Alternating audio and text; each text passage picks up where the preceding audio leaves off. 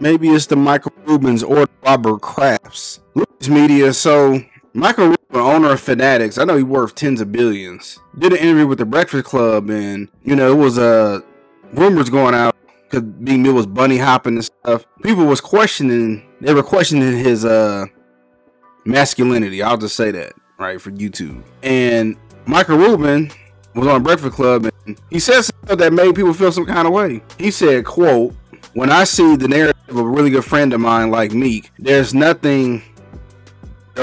one yay bone in his body. So why do people want to lie about that? Why do people want to change the narrative to try to hurt him?" He said, "Look, I'm just being blunt because it's just me. It's one of the things I learned about black culture that I don't like. Black on black hate. It's horrible." And then Meek Mill comes out and says, "Rubin should be saying that type of stuff out loud. A black man's supposed to, but nobody's saying it. Like, it's like we only collab on songs, women, and parties. He be hearing my friends getting murdered. Like, why, Meek? I can't explain it to him in a sensible way." Then, of course, Michael Rubin said he got on a phone call. Basically, as y'all see, he got on a phone call and he didn't mean to hurt anybody. And, he respect and appreciate the feedback. I mean, I don't know why people are so mad because, A, he did speak the truth. And B, y'all wasn't going to do nothing anyway. The man on Fanatics, so you gonna still buy the NFL jerseys. You gonna still buy the NBA jerseys. You still want to go to all these Hollywood parties and the all-white party he be having in the Hamptons and all of that. So I don't want to hear it. I don't want to hear this fake outrage. We know how most of us do. Matter of fact, let's look up his net worth. Michael Rubin's net worth, $11.5 billion. We know good and well these Negroes is not finna cancel him and move on. And and here's the funny thing, right? Y'all got a problem with that, with what he said, even though it's the truth. But then you'll turn on a Tubi movie. Who's owned by the people who own Fox, the Rubins, not the Rubins, the Murdochs. So you'll turn that on and watch black on black crime in horrible ways. You'll watch black on black crime. So I don't want to hear this fake outrage. We don't want to hear it.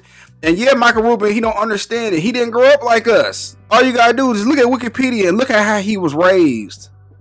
He's raised like how a lot of people are. The people that deal with us. So he don't know nothing about that. He don't know what it's like for you to wear a pair of Jordans and somebody to come and try to rob him. For you to have a nice shirt on and people want to jump you. For people want to jump you because you got the girls and just natural evil hate that we have for each other. He don't know nothing about that. He never will.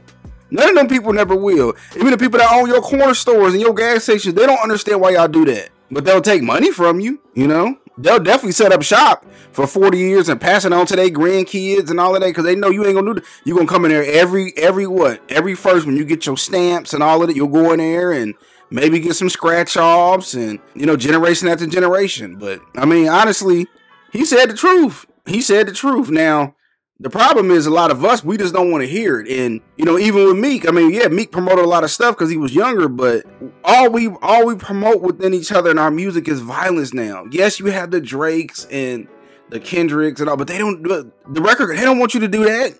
No, nobody wants you to do that as far as these record companies and all of that, because that's not what's going to bring in the money. You know how much money they made off drill culture? All those artists end up getting deleted, and now the record companies own those masters for the next 30 years at least. But yeah, the hate is real. If you got on an outfit, or if you got a whole bunch of girls, you'll have people question you. If you in shape, some people would, they'll question you. They'll question what you even like. And it'd be us. You dark skinned, somebody question you too much. You light skinned, somebody it's always coming from us. It's always coming from us. As much racism as I had growing up in my hometown, should I say, with an S, I felt more hate coming from my own people. And a lot of times, a lot of them was from my friends and family. The ones who, when we ain't as cool no more, but you grow up, you hear the little subtle things. It's jealousy. But I just want to get my quick thoughts about it and tell me what y'all think.